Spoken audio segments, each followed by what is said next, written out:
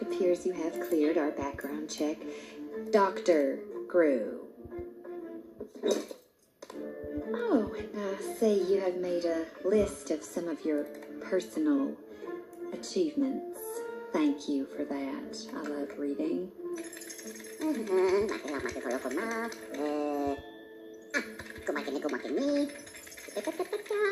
I see you have been given the Medal of Honor and a knighthood. You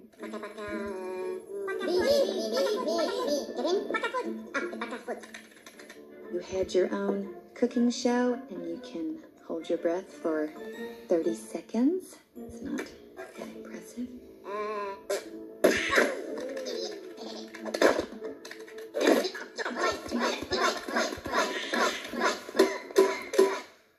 What in the name of what? Well, here's the dealio. Things have been so lonely since my wife, Debbie, passed on.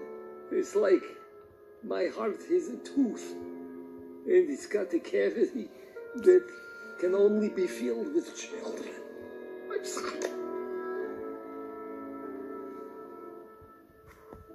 You are a beautiful woman. Do you speak Spanish? Do I look like I speak Spanish? You have a face como un burro. Oh, well, thank you. Anyway, can we proceed with this adoption? So excited. Please tell Margo, Edith, and Agnes to come to the lobby. I bet the mom is beautiful. I bet the daddy's eyes sparkle.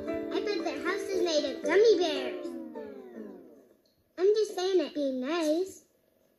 Aw, my caterpillar never turned into a butterfly. That's a cheetah. Oh. Well, Debbie was a very lucky woman. Who's Debbie? Your wife. Oh, hi, girls.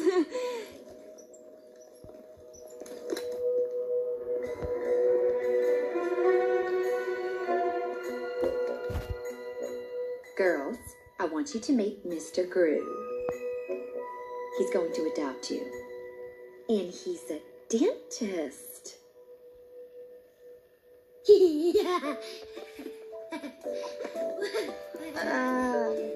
Hi, I'm Margo. This is Edith, and that's Agnes. I got your leg. I got your leg. Okay, that's enough, little girl. Let go of my leg. Come on, you can do it. Just release the grip. Wow. How do you move them? Is there a command? Some non-stick spray? Crowbar? Okay, girls, let's go.